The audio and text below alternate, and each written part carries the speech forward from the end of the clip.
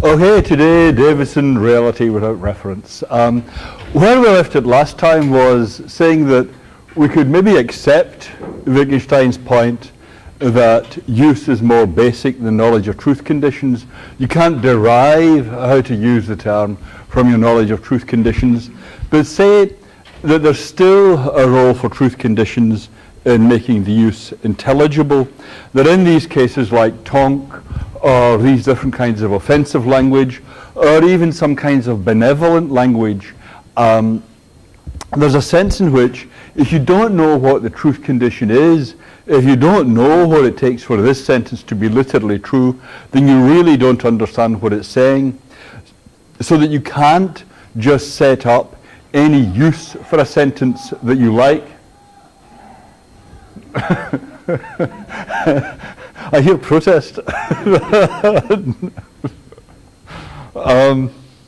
Nonetheless, the idea is that knowing what has to be the case for a sentence to be true, although Wittgenstein's point about not being able to derive use from truth condition is correct, still knowing what has to be so for a sentence to be correct, for the sentence to be true, is still at the center of your understanding of the sentence, because it's what provides you with your knowledge of what you're about in using the words the way you do. It's knowledge of you, it gives you your knowledge of your objective in using the sentence as you do.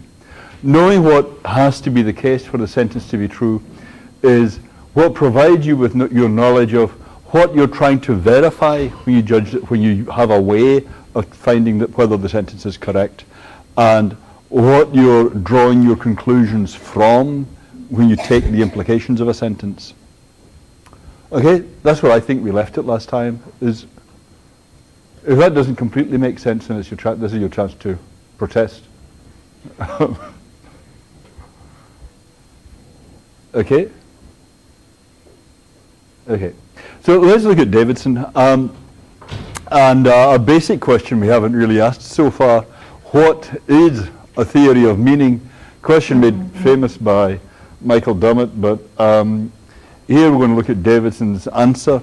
Now, when you talk about theory of meaning, in general there are two kinds of things you can mean, and we haven't really precisely distinguished them, explicitly distinguished them so far in the class. One thing you can mean when you're talking about a theory of meaning is just general reflections on what meaning is. Something like Fodor's causal asymmetry theory, you could say, is a theory of meaning. It's giving some general account of what's going on with truth and reference, how they're connected to the physical world, how truth and reference are connected to the use that we make of language, which comes first, and so on. And on the other hand, by a theory of meaning, you could mean something much more specific. You could mean a way of stating for each of the terms of some particular language what it means. So in this second way of using theory of meaning, a theory of meaning is always a theory of the meanings of the signs of some particular language. So these are two different ways you can use the notion of theory of meaning. That's okay? That makes perfect? Yes? To kind of each of the kinds of terms, not something like the vocabulary, you know? No, I mean, well, you could cover both. For the specific vocabulary of the language, what each term specifically means. Yeah? But of course, in doing that, you might want to distinguish between general categories of term and say what kinds of meaning each of them has. Is that addressing your question? Yeah. Whereas the first thing is not really language specific. It would be directed to any language, to languages in general. Yeah. Well, one of the things that was new about Davidson's approach to language is to say the way you do the theory of meaning in general, the way you do the philosophy of meaning in general, is to ask, how would you do the specification of the meaning of each term of some particular language? That's to say, you address question one by addressing question two. The way to give some discipline to this idea of general reflections about the nature of meaning is to ask, how would you do a theory of the second kind? How would you, in general, give a specification for each of the terms of some particular language or what that term means? And Davidson had a beautifully simple, general way of approaching this. Okay, just to frame this, I need a little bit of background vocabulary. So I know I always feel in this class everything's happening a little bit early in the day, but anyway, bear with me. We need a notion of the meta-language. So suppose we're studying some particular language, as it might be English or French, right? So we get English here. Then we need a language in which to talk about the language we're studying. Yeah? So if this is Chinese or Korean or something, then over here we might be using, let us say, just for the sake of example, English as our language in which to talk about it. Or if we've got English as our target language, we might still want to use English as a language in which we talk about English. Is that all right? You see what I mean? Okay. So the meta-language is the language we use to talk about the language we're studying, the object language. Meta comes from the Greek word, or the language you use to talk about the language you're studying. Okay, so consider the word true. Is that a term of the object language or the meta language? It is a term of the meta language because it's a term that you apply to sentences of the object language. It's a term that you use to talk about the sentences of the language you're studying. Truth is a property that some of those sentences have and that some of those sentences don't have. So true is a word of the meta language.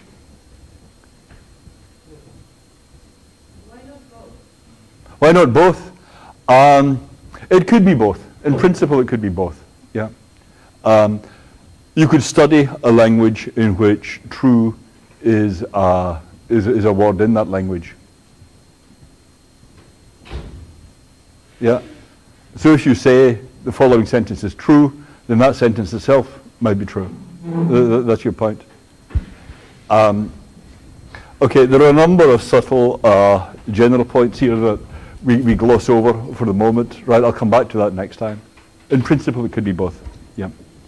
But on the face of it, when you use the word true, you're commenting on the sentences of some other language. Yeah, that's really the only point I want here. Okay. Okay, so the meta-language, if you're going to be able to specify the meanings of every sentence in your object language, the meta-language had better be very big, if you see what I mean. Because it's got to have, for every sentence of the object language, it's got to have a sentence that's rich enough to state the meaning of that sentence of the object language. So in some sense, it's got to be at least as big, and in fact actually a little bit bigger than the object language. For every sentence in your object language, you need to have at least a translation, or if the meta-language is just a bigger version of the object language, a copy of every sentence in the object language. How about that? Does that make sense? And obviously, if I started out with suppose I started out with a sentence just containing a language just containing half a dozen names and half a dozen predicates, and then I tried in that language to give a theory of meaning for the whole of English. Well, I mean, it just kind of obviously wouldn't work. Yeah. It wouldn't be big enough. So the meta language has to be big. Yes? Really big. Bigger than your object language, and you will want the word true. You will want a name for every sentence in your object language, and you will want vocabulary that you can use to specify the meaning of every sentence in the object language. And you'll probably want some logical vocabulary, like if and then and so on, because you always want that. Yeah? I'm just wondering if this is a meta-language, Yeah, a meta-language. Many others that don't have to have these conditions, I mean, or that don't have to have the incident. Yeah, it will be the meta-language that you're using to study some particular language. Right, but I guess what I'm wondering about is if you could have a meta-language such as used in linguistics, for example, Yes. that has syntax terms and such that doesn't have a logical vocabulary or... What they're doing in linguistics is using some kind of meta-language to specify the characteristics of the object language. Every meta-language but the one... If it's a meta-language is going to be rich enough to state the meanings of every term in your target language, then it will need to be this big. I mean, if you only had syntactic classifications but no vocabulary, yeah, then that would be a very nice language, but it obviously wouldn't be rich enough to say what every term in the object language meant. It would be enough to give you a grammatical analysis of it, but that's all. But my question is, does it have to have logical vocabulary? Yes. One meta-language. Sorry? Are there multiple meta-languages? There are multiple meta-languages, sure. Because after all, if you think about linguistics as using a meta-language to study the language it's talking about, you have linguists in Korea, you have linguists in China, you see what I mean? And they all do linguistics in all these different languages. So you can take any language you like, and in principle use any other language, provided it's rich enough to study it. You see what I mean? Yeah. About the logical vocabulary, I mean, logical vocabulary is just so basic. I mean, I may be blinkered by a philosophical training, but I don't see really how you could get by without it. I mean, linguists are always using logical vocabulary. You know, they don't just say syntactic terms. They say, well, if this, then that, and you see what I mean? But we'll come on in a second to just the specific bits of logic that I think you need. Yeah. When you say that the meta-language must be big enough to encompass the other language, we're talking about big enough in the sense that it can convey at least those ideas, if not more, right? That's right. I can assume that there would be a language with only, like you said, 6 predicates and 6. Yes. Yeah. But if we use, like, in Cyril's idea, how the second time you use it in a sentence it means this other thing, Right. the third time in a sentence it means this other thing. I mean, you could make it like that, but the language would just have to be big enough in the sense that it can describe the other language. That's right. Interesting. Very good. It wouldn't need to have exactly that device in the language. You could have a language like cells in which every time you use the same name again, it has to refer to something different. Yeah, you could have a language in which that was the rule, but your meta-language wouldn't need to have that rule in it. Is that your point? You can still specify what's going on in the object language. I was just trying to understand the meta-language in the fact that it would just not necessarily need to be the amount of terms in your language, but just it's describing abilities, I guess. It's just as describing abilities. That's exactly right. I mean, really what I mean by bigger is made exact there, a translation or a copy of every sentence of the object language. Yeah, a copy is just like the minimal, the limiting case, where you're using the cat is in the mat as your sign translating the cat is in the mat. You see what I mean? Yeah. And you're right, you could get that effect without having every device that's in the object language mimicked in the meta language. Do you want to come back about that thing about logic? Because there's something here I'm missing. Oh yeah, I will try to say in a second exactly what logic is. It seems to be required here. But is that, this is just some framing ideas, is it, okay? So, a name for every object language sentence. Let's just pause on that a second. Suppose you've got snow is white as a sentence in your object language, in the language you're studying. You could give that sentence a name, right? Right? Let's give it a name. We can call it Max. But obviously, you have lots of sentences in your object language. How many sentences are there in English? 20? Sorry, is that what you said? 30? Any advance? Look, there are obviously infinitely many sentences in English, right? Because there are all these things like my father, the father of my father, the father of my father of my father, The father of my father of my father of my father, right? Endlessly many devices like that. 3 plus 2, 3 plus 2 plus 3, 3 plus 2 plus 3 plus 4, right? You can generate infinitely many sentences in English. Any question about that?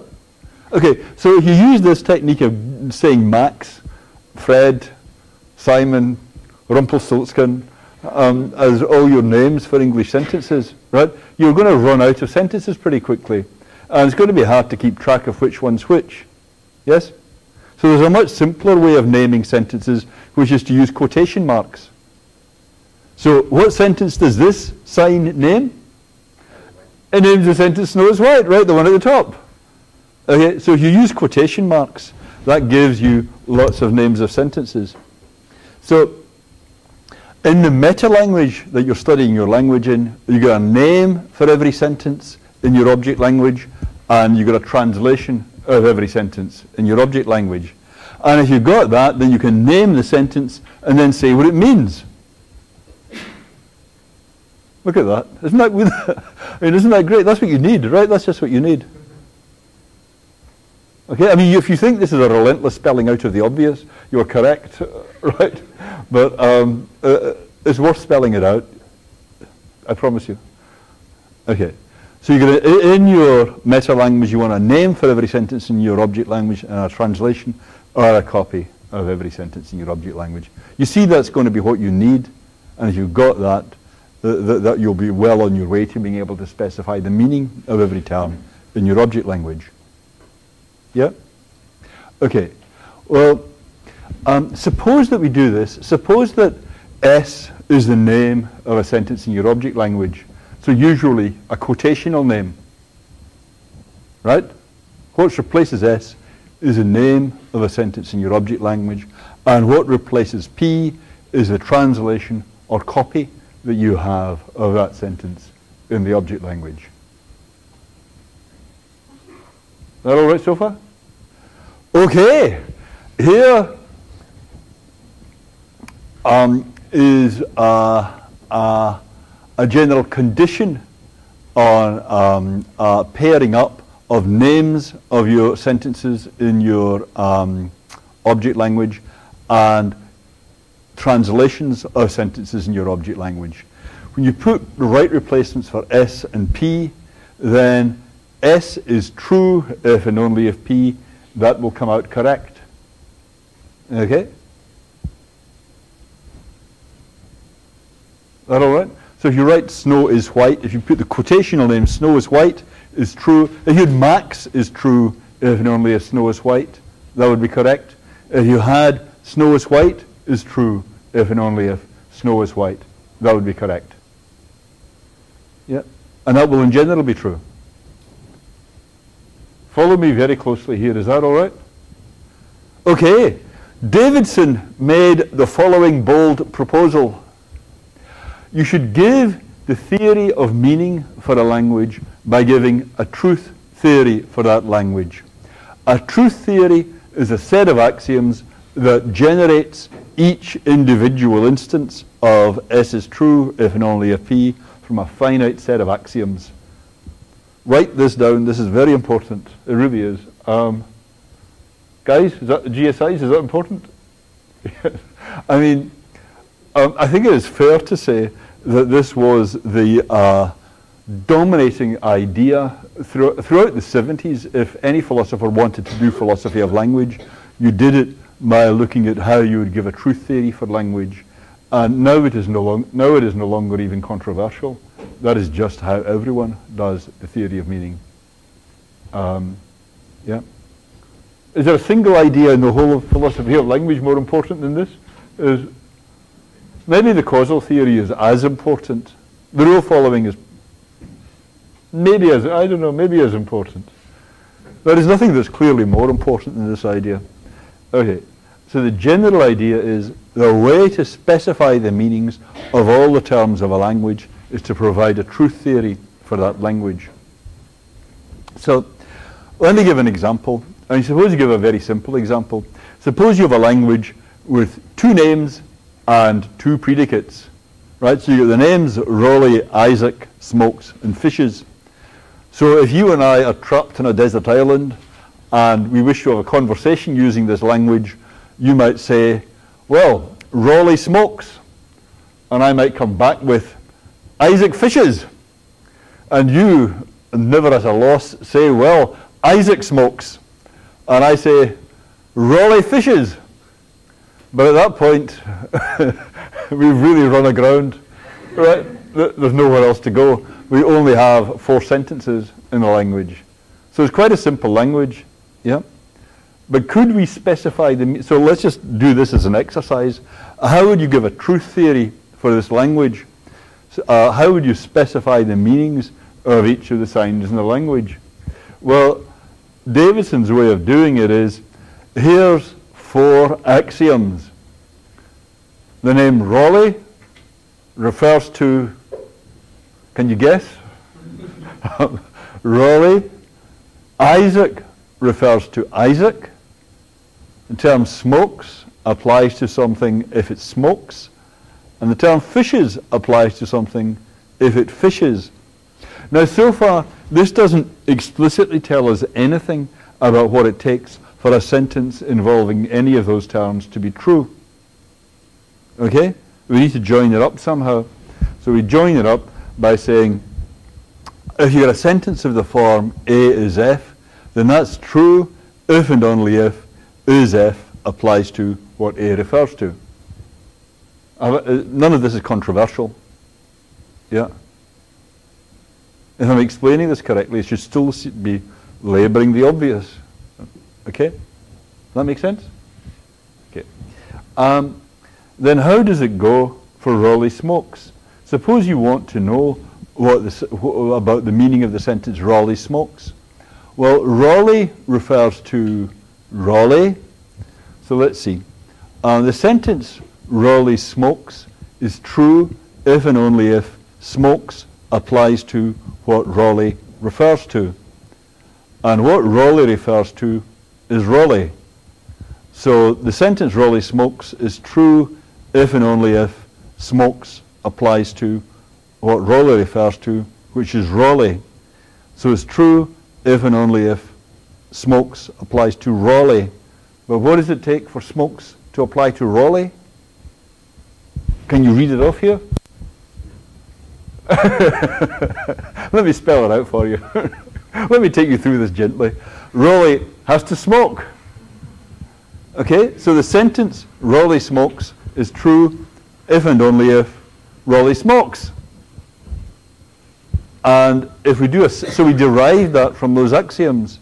And if we do this for Isaac fishes, Isaac fishes will come out as true if and only if Isaac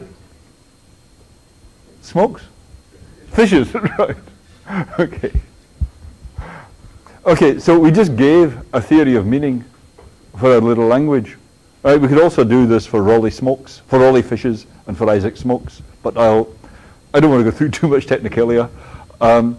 Okay, so this is what I'm doing this for a very simple language. When I say that people through the 1970s, through the 1980s, and still today, a theory of meaning typically takes the form of trying to see how you could do this kind of exercise for ever more complex or subtle stretches of language. Right? This is just a very simple case where it's very obvious how everything's going to work. There are many cases where it's not at all obvious how you do this kind of exercise. In fact, if you just take a quantifier, it's not obvious how you do this exercise. Yeah, a sentence like someone smokes. But that's okay so far. That's what a theory of meaning is. You get a bunch of axioms about references of terms, and then you derive from that theorems of the form S is true if and only if P. Yeah? Okay, so I'm sorry, I just lost this, but isn't the theory of meaning supposed to explain what something means? And if you were trying to explain to me what fishes means and showed me all those, or let's say, funk, and you showed me those two conditions, I would still not know what it meant without looking in the world or knowing what that is. Okay, there's something a little bit confusing about this, which is I'm using English as the meta language, right? Which presupposes that you already understand English. Yeah. If I was using if I was doing this in French and said, how should I say, I suppose you've never heard of Raleigh, right? Okay. Suppose it's Pierre, what, Fume? Is that right? Okay. And you've no idea what this means, right? If I can then get you the conclusion that that's true if and only if Pierre smokes, now you've learned something. You haven't learned anything. I mean, maybe I'm just moving along, and I'm sorry, I haven't. You can tell me it's true, but I still don't know what it is. I mean, if I didn't speak French, actually this is confusing. If I didn't speak French at all, I would look at those words and be like, what? That's right. You have no idea what's going on. What is it? That's right. But suppose I told you, now here's what it takes for it to be true. You'd have to show me, right? Somehow, or explain it. Yeah, there are two different things here. If you don't have the concept of smoking or of Raleigh at all, this will not explain to you what it is for someone to be Raleigh or for someone to smoke. That's right. So there's something very carefully minimal about this. It's presupposing that you've got the concept of Raleigh and you've got the concept of smoking. It's just telling you what it is that you know when you understand this sentence. It's telling you the outcome. It's not giving you a process by which you could come to get you could come to achieve that outcome. Yeah. For that, you really might need. Oh well, look, here's Raleigh. Here are some cigarettes. This is what smoking is, and need a demonstration. This is just minimally telling you what the desired upshot of that learning process would be. Is not itself specifying a learning process. There are many questions you might have in mind here. Is that addressing one of them? Yeah? Okay. Oh, yeah, good. Yeah. So it seems like the idea is to me that if we know what Raleigh smokes is, and we say Pierre Fur is true only if and only if Raleigh smokes, then Fur necessarily means smokes. It could not mean if and only if smokes. If that's the way it's derived from the truth theory, that's right. Yeah. Okay. There are lots of further issues here. Everything. I mean, I'm skating over some issues here that I will come back to, but basically, what you're saying is correct. Yeah. The spirit of what you're saying is certainly correct. Yeah. Okay. Any other questions about that? This should seem like a very simple idea. And I hope it seems reasonable. I hope it seems reasonable. Yeah? Yeah? Okay, so the picture is, you're going to have a set of axioms. Here, 4 axioms, from which you derive these S is true, if and only if P theorems. And for English, for real English, you will have infinitely many theorems, not just 4 sentences, but infinitely many sentences. And you will have a finite stock of axioms about the references of all your terms, because there are only finitely many words in English, even though there are infinitely many sentences. Yeah? So, is that really okay? I mean, someone once described to me a talk by saying, we could all see his point, what his point was, because the talk was perfectly clear, but we couldn't see the point of his point. So, if that's the situation, then that's fair enough. The thing is, this gives a very simple general framework for doing theory of meaning. So let's look at how that might apply to, how that might bear on physicalism when you're trying to explain what reference is. Suppose you've got a theory of meaning for a language like this. I mean, suppose you add in an axiom for and. Yeah? So A and B, what will the axiom for A and B be? It will be A and B is true if and only if A is true and B is true. And then you can break that down, and A might be Raleigh smokes and B might be Isaac fishes. Yeah? Once you've got this clause in, how many sentences do you have in the language?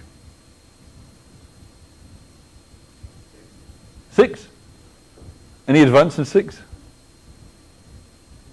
You will have infinitely many sentences in the language. Because look, suppose you and I are on our desert island again, yeah? And you say to me, Raleigh fishes. And I say, well, Isaac smokes. And you say, well, Raleigh smokes. And I say,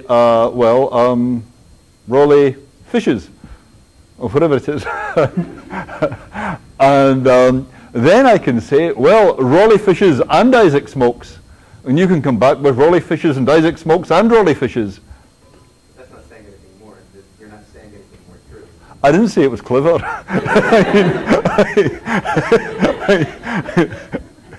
I just said you have something new to say, right? And I can say, well, Raleigh smokes and Raleigh smokes and Raleigh smokes. Yeah? So obviously there's no bound to that. So now just by doing that, we have infinitely many sentences in the language. Yeah?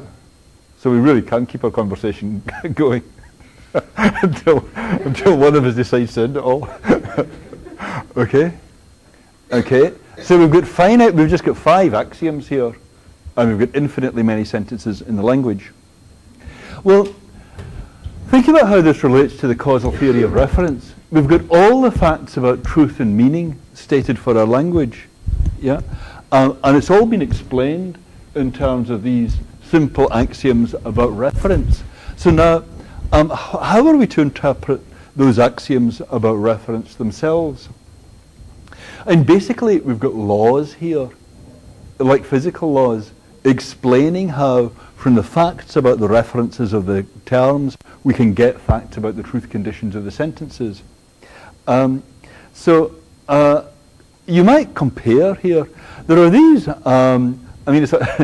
it's a while since I did chemistry, but my impression is that when you're combining two elements in chemistry, like hydrogen and oxygen, say, there are characteristic ratios in which the two elements combine. Yeah? And classically, I think around 1900 or so, all the elements were given valence numbers. So given the valence number of an element, you've got finitely many elements, and you can give each of them a valence number, and then from the valence numbers of any two elements, you can read off in what ratios they're going to combine. So chemistry back around 1900 could state valence numbers for each element, a valence number for each element, and then that would let you predict how any two elements what ratios two any elements would combine in. Yes? Is that right? Are there any chemistry majors here? I have a sense we're not very strong in chemistry majors. But, okay, that's how it used to be anyhow. Yeah? Okay. So this is like the thing about reference here. You get these facts about reference that you can use to explain how terms combine to yield sentences with particular truth conditions. You have facts about the valence of elements, which explains how the elements combine to yield compounds in particular ratios of the elements combining. And then you say, well, what is valence anyhow? What is does anybody know what valence is? I'll tell you what I think it is. But the idea was chemistry got reduced to physics by giving a definite valence in physical terms. So the definition of valence is something like gaps in the outer electron cloud. Is that right? Do you know? Well, I mean, I took high school chemistry. Okay, I took high school chemistry too, but so we may have a battle of the giants here. Well, based on the number of electrons you have in the outer cloud, then yes, it's going to it wants there is a number of 8 or 2 or however many Right. electrons that should be in the outer cloud in order to make balance, so the element goes on to try and Okay, so there are some electrons missing from the outer cloud, something like that. in some of them, except in Okay, and in some sense missing, but anyway. Okay, and that's the valence number. So the thing is, that's a physical characteristic of the atoms constituting the element. Yeah, and from the general physical laws governing the behavior of atoms, you now have these much more general laws from which you can predict the ratios in which the elements are going to combine. Yeah? So by reducing valence to this physical notion of gaps in the outer electron cloud, you reduce the laws of chemistry to laws of physics. You show that chemistry is just a branch of physics. Yeah? And it would really have been kind of mysterious if that had turned out not to be possible.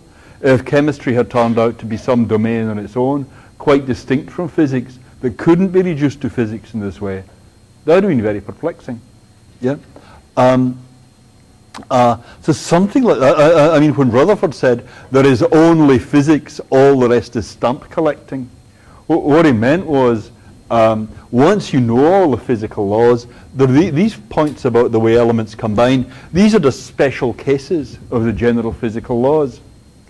So the question is, if that's how it goes for chemistry and physics, you've got these facts about the valences of elements, you've got these facts about the ratios in which any pair of elements will combine, and then you reduce these facts about valence to physics. So you reduce the whole subject to physics. Then can you do something similar with semantics? You've got these facts about reference that dictate how the words will combine to generate sentences with particular truth conditions. So can we now reduce the talk about reference to some physical talk so that you can see that there are just more general physical laws at work here, and what is going on with the combination of terms into sentences is just a special case of the more general physical laws. So you can explain why a sentence has a truth condition it does by looking back at the references of the terms. But then we want to explain how come it has those references. Can't we do that in physical terms? So then, just as you define valence in terms of gaps in the electron cloud, what you could do in semantics is talk about reference to physical terms, and then say what's at work in meaning is just a special case of more general physical laws. It was Hartree-Field who suggested this analogy, and the idea is that we explain the laws that link truth and reference in terms of much more general laws. Or are we really dealing with a non-physical aspect of reality? Well, Davidson has a quite radical take on this kind of line of questioning. In a way, this is what we were doing when looking at causal theories of reference and so on. But let's look at another analogy than the chemical one. Suppose you think of Ptolemaic astronomy as it was seen by medieval thinkers. Ptolemaic astronomy said everything goes in perfect circles. All the heavenly bodies go in perfect circles. And in order to get the appearances to come out right, they had very complex sets of circles simultaneously being described by every heavenly object. And people back in the Middle Ages did not think that those talk about lots of perfect circles in which things were moving. They did not think that that had any dynamical reality. They did not think that that was really talking about the causes of things. They thought, this talk about epicycles gives you a way of predicting the appearances. It's an instrument for predicting the appearances. When Galileo was first had up for saying that the earth moved, it was suggested to him by the church, look, this is not a dynamical reality. This is just a convenient way of predicting what you're going to see when you look at the night sky. And all these different ways of predicting what you'd see when you looked at the night sky, they were all pretty good. I mean, they'd been working on this theory of epicycles since the Babylonians. They had a long time to get it right. So people knew what you're going to see in the night sky every night. They could predict that. But the question was any of this getting at the causes? And the idea was, no, it's just a convenient fiction. It's an instrument for predicting the appearances. So when you're thinking of it like that, then there's no difference between any two convenient fictions, so long as they make the same predictions about what you're going to see in the night sky. That was what Galileo objected to. He said, this is not just another convenient fiction that the earth is moving. This is the way it really is. So if you thought that the talk about epicycles was really just a convenient fiction, that's all you meant by it, then there'd be no point in going mad about what the physical reality is here. It's just a gadget. It's just a gizmo for predicting what you're going to see. And you could similarly think of reference like that. You could think of the talk about references in the axioms of a theory here, the talk about Raleigh referring to Raleigh, or something, smokes applying to something just if it smokes. Don't think of these as reflecting some underlying physical reality. Just think of it as a gadget. Just think of it as a kind of abacus for predicting what the truth conditions of sentences will be. It doesn't in any sense explain what the truth conditions of the sentences are. So if you think of it like that, there's no need to give a physicalist account of what reference is.